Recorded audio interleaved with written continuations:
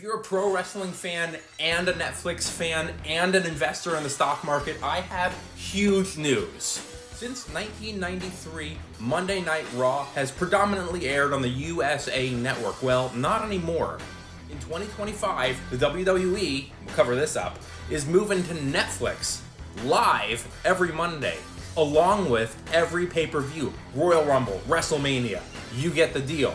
And this isn't only massive for WWE, who gets to benefit from Netflix's massive global footprint, but it's huge for Netflix as well, because it means every single Monday and Friday for SmackDown, and every time there's a pay-per-view, someone's putting on Netflix. And remember, WWE and UFC merged under one company, and now it's called TKO. And speaking of professional wrestling, The Rock joined the TKO board, and he got full usage rights of his name, so now The Rock owns The Rock. And TKO stock this morning is up over 20% on this news.